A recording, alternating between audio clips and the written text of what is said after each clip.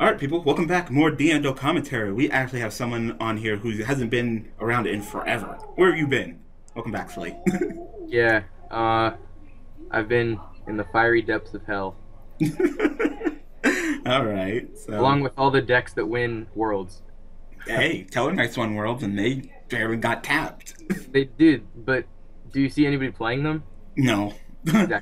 I kind of wonder what happened to them. Like, if there's like any deck that would be playing like Card of Demise, it would be that deck. It would be like summon Deneb, get like Altair, set my Call to Hunt as Oasis back row shit, Card of Demise. Sure, I'm gonna pitch that Altair that I just searched, but I mean, it goes to the graveyard for my revival. So I just wrote down. I just wrote down in my phone, card of demise tellers. no, I'm totally gonna. I'm totally gonna try that out. That's awesome. I have the teller core in real life. I have the whole shebang. Um, so try it out. I've never seen Psy-Frame Duel before, so yeah, you know, that's interesting. They kind of faded in and out of popularity, but it should be interesting. So we have Coco Bird at 12-18 playing the Majespecters and the Yuchi Hungary, and I believe this is Yuchi off of Mega Capital G stream. That's a lot of experience at 1279. Like this man plays Yuki all the damn time. uh, yeah. So I don't know what that means. What's Yuchi from? Yuchi is just a guy off of Mega Capital G's stream. Like I think he's an admin, so I think that he I think he guest uploaded on Mega Capital G's channel too. So I think he's a little bit popular in the community just for being a Mega Capital G person. Okay, that's cool.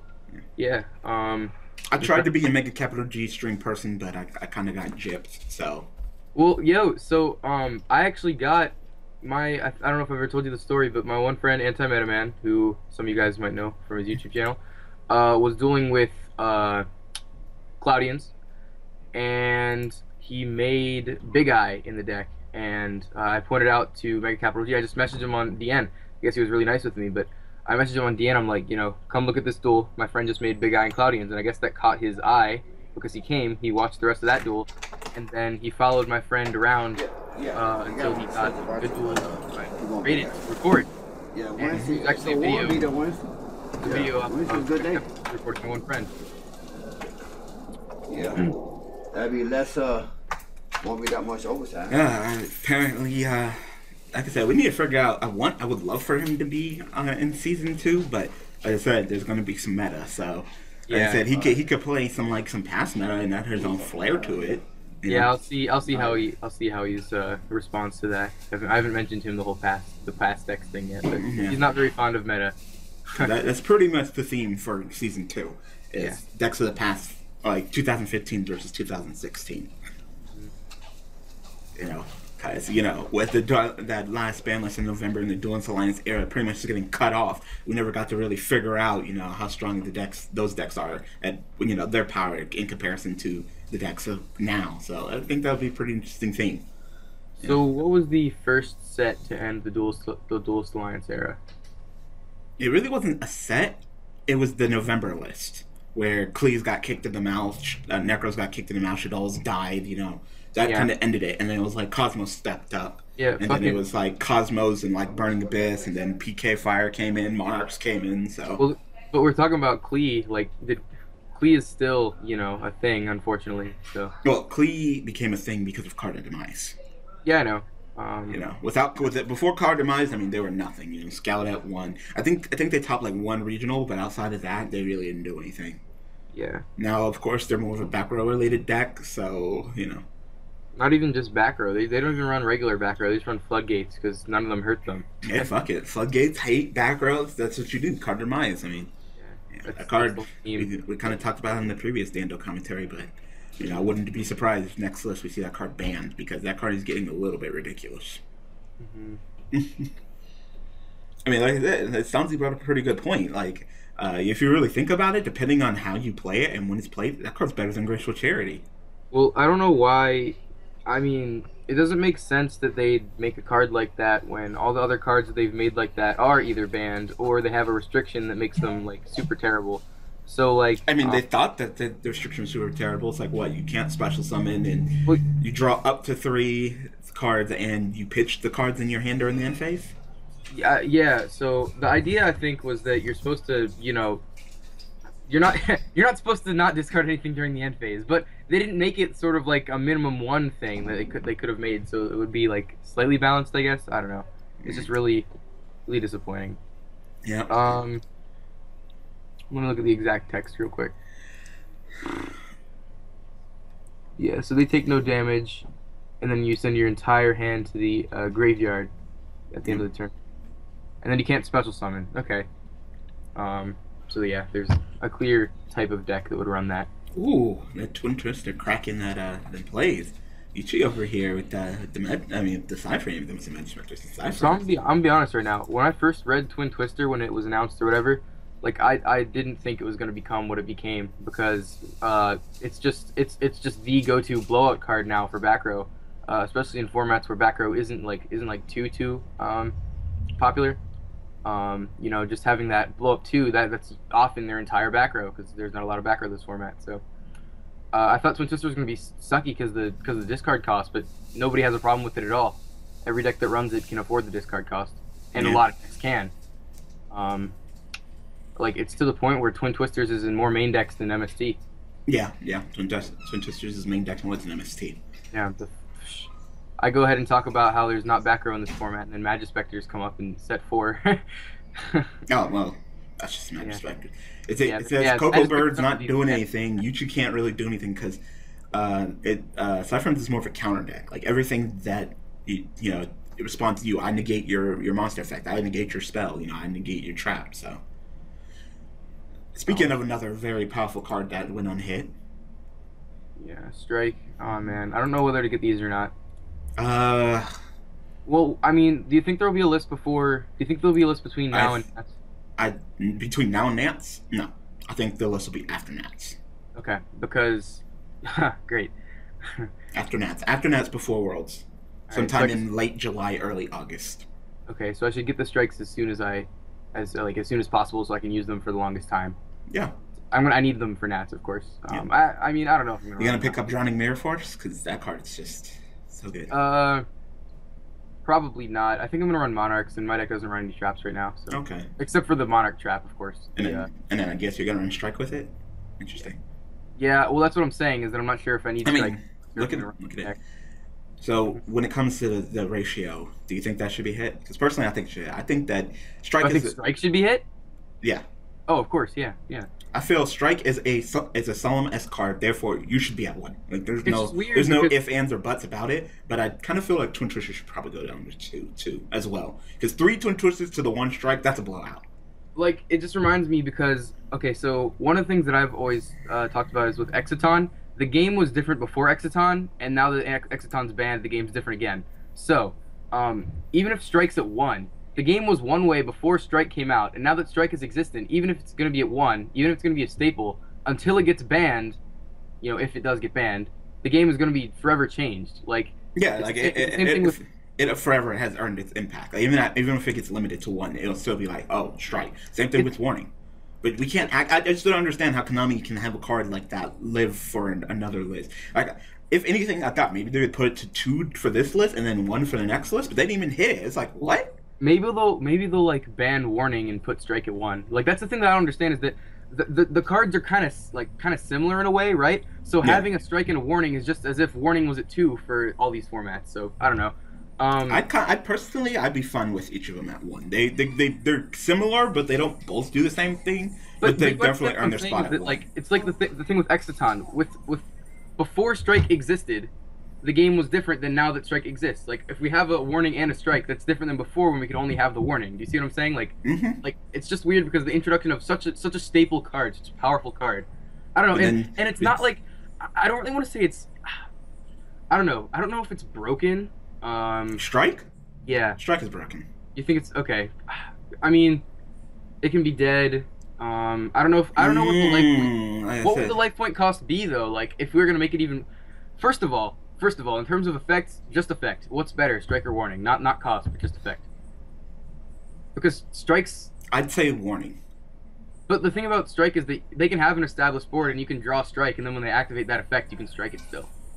There's certain situations that Warning can hit for inherent summons that Strike can't hit. You mean non-inherent summons? Well, no, they're both inherent summons, but well, no, because warning can just stop special summons. I can stop the special summons of something. Like strike, I can only stop inherent summons. You know, if you activate a particular spell card that special summons, and I don't want you to have that, I can warn you that I can't strike that. It's nice to see somebody running card D. I was telling one of my friends about that, my friend Chris. Why run card D when you can run freaking card demise? Well, does this guy run both? Probably, yeah. So that's what I'm saying though, is that my friend read card demise probably not, because you want your Psy-Frames in your hand. You play your Psy-Frames from your hand.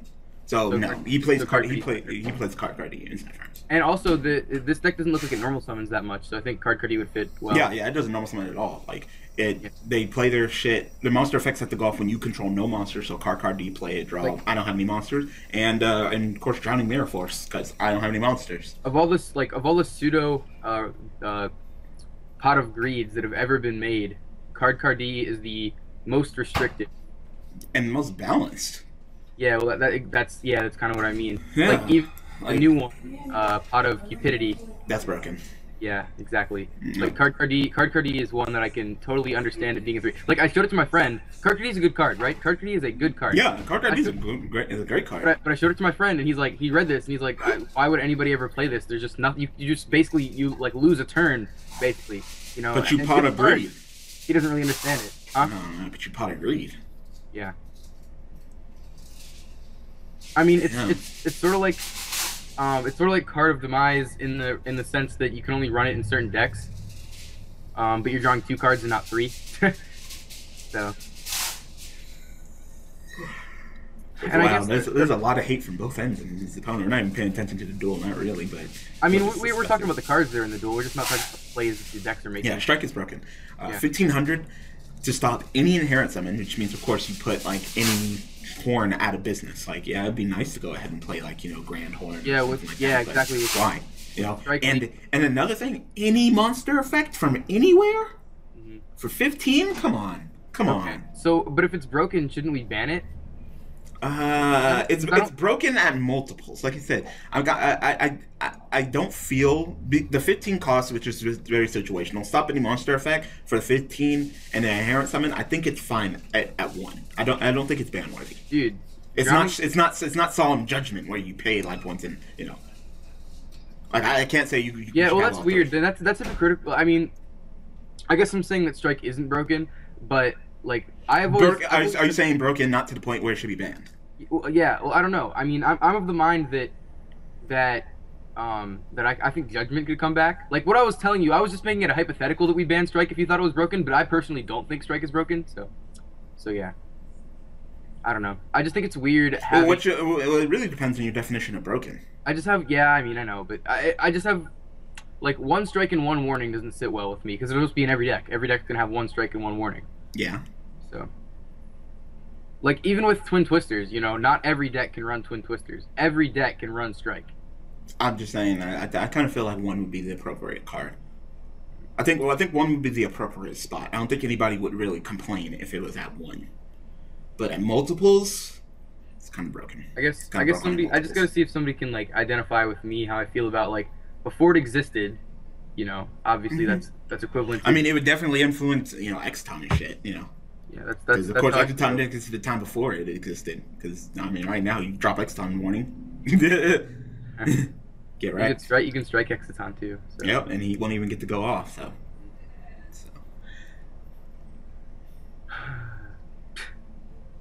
But Twin Twister could be a blowout at times too. Oh yeah, that was the first point that I made. Is that since there's so few back row in the format, Twin Twister is all you need to blow out your opponent's back row and get that plus if the discard is something that you can use. So, I definitely think that both of them should be.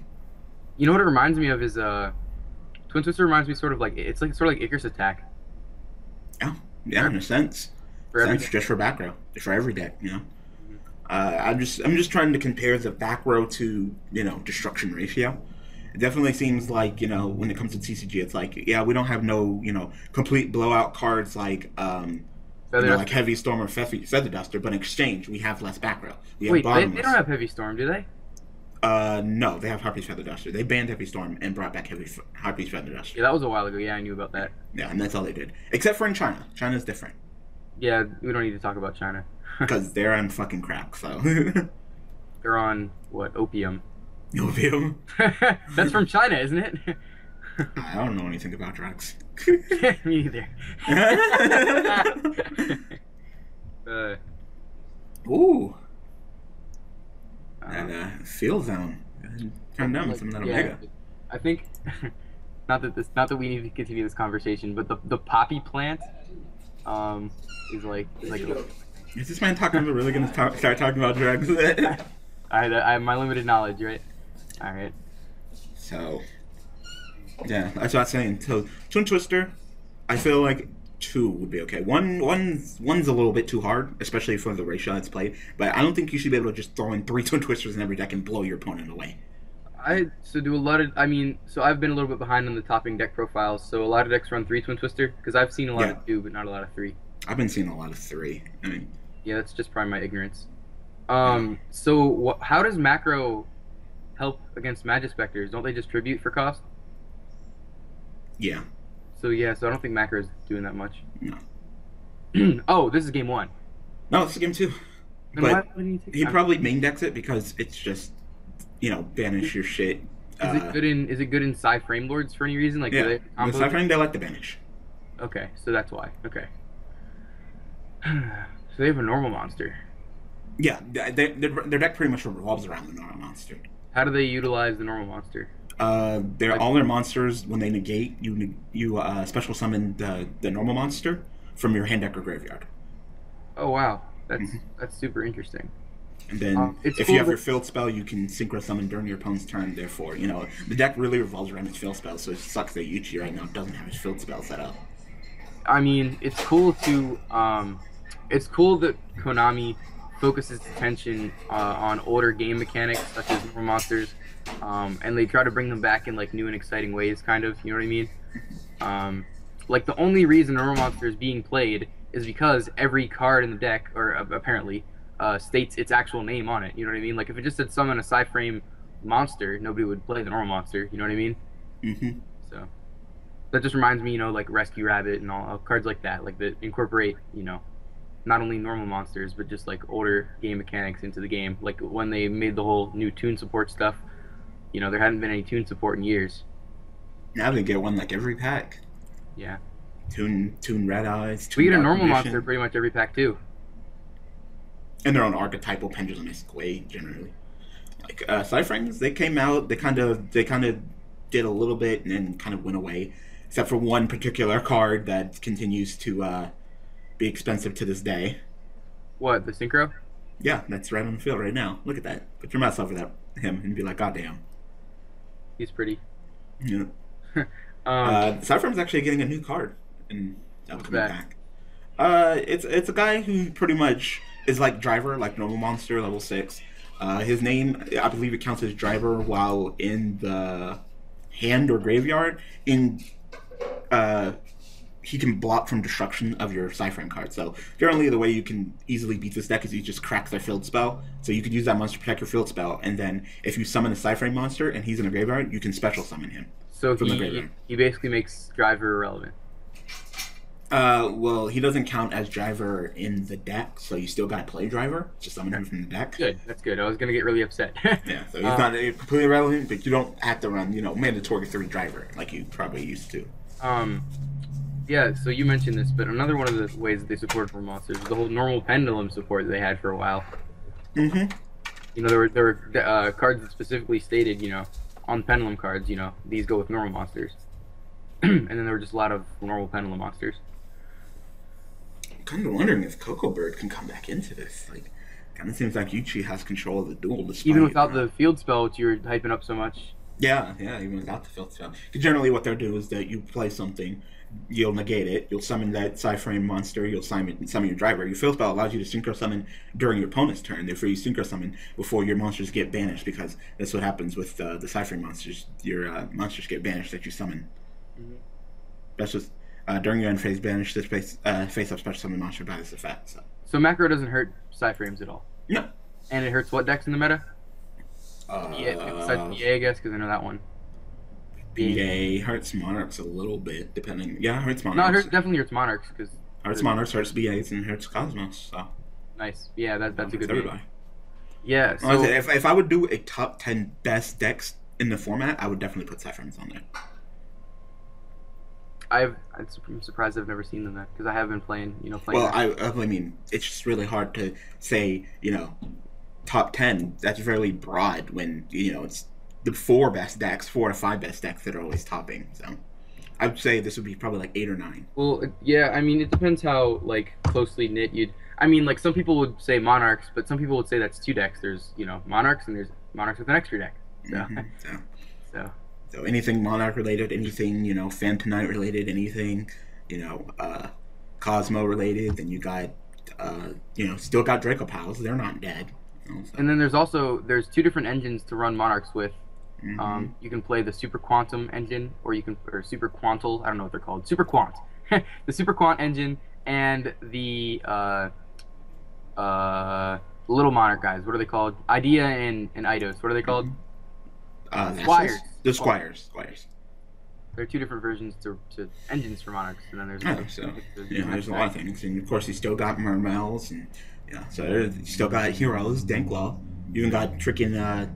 People run Heroes still. Yeah, Danklaw is Danklaw, man. You got PK. There's even freaking PK Heroes, man. All right, so I haven't even read this dude. What does Omega do? He can.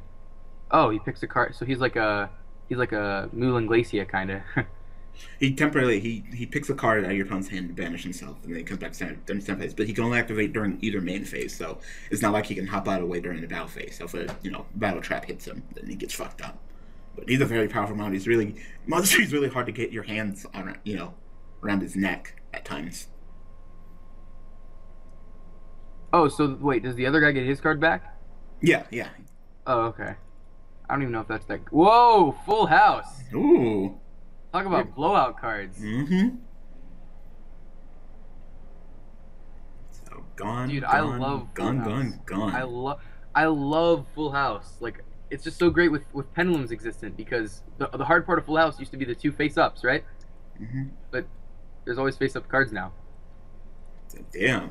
That's amazing. So, did he have to target any of his own cards, or did he only target? Yeah, he had to target some of his own cards. Oh, okay, that's not good. Oh well, one of them was the trap that he already has, so I guess that's not too bad. I don't know if that's a card that you'd want in multiples,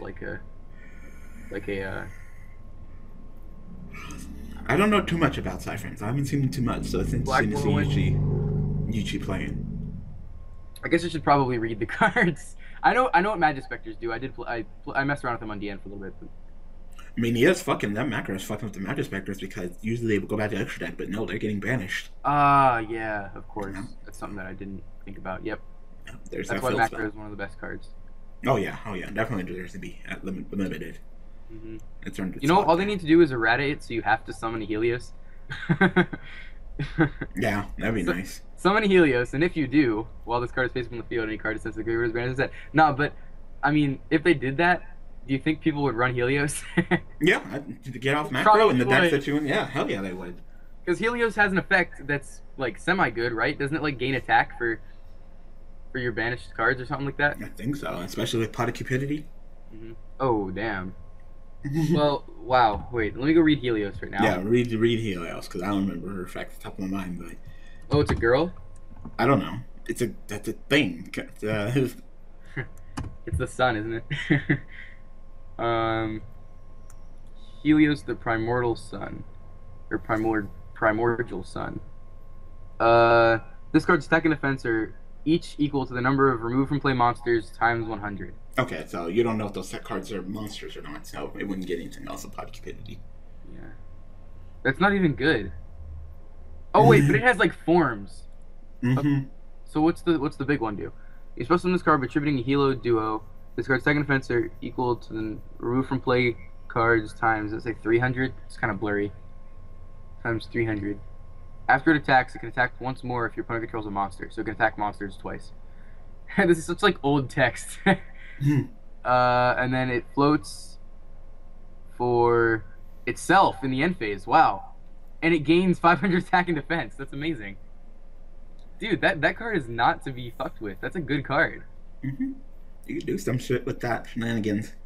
Dude, that is good. Wow. I didn't expect it to be good. Damn, that's fucked up. I didn't expect it to be good. I think Yeah. this duel might be over. Yeah. Oh yeah, 1,000 life points, right? It's gotta be. Yeah. Over. What's he got in his hand? Like, look at all the resources that freaking Yuchi has in comparison to Coco Bird. What is that? Oh, that gets rid of it. That gets rid of it. The trap card. Yeah. Game. GG. Yep. Cool. All right, game 3. Huh. I don't think I ran this field spell. What does it do? All right, game 3. So that was a good duel. Like Yuchi was showing the strength of some Psy-Frames. Like, okay, I see you. That duality card combo. Yep. That's classic right there. I used to know. run that in what's it? Malefics. Malefics used to have card and do. Whoa. Whoa. Wow, that's Why? so anticlimactic. He must have DC'd. He had to have because No, he says I gotta go. You can have it.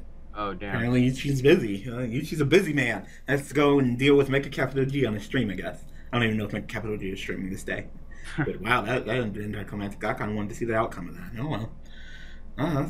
That's it for now. So anyway, thank you, Slate, for joining me. Yeah, definitely. It was nice having you back. So, of course, you are invited to season 2 of Yu-Gi-Oh! Draft League. So. Oh yeah, can't wait. Yeah, that's it. Like I said, I'll probably be getting more in depth with it, and after my birthday. Okay. Because my birthday is like a week away. Yeah, I'm big on the Yu-Gis, guys. I'm getting back on my grind. I'm watching videos, and I'm gonna be making videos. So. Yeah, so I guess I'll put his link in the description. No, for real, do it. I'm not joking.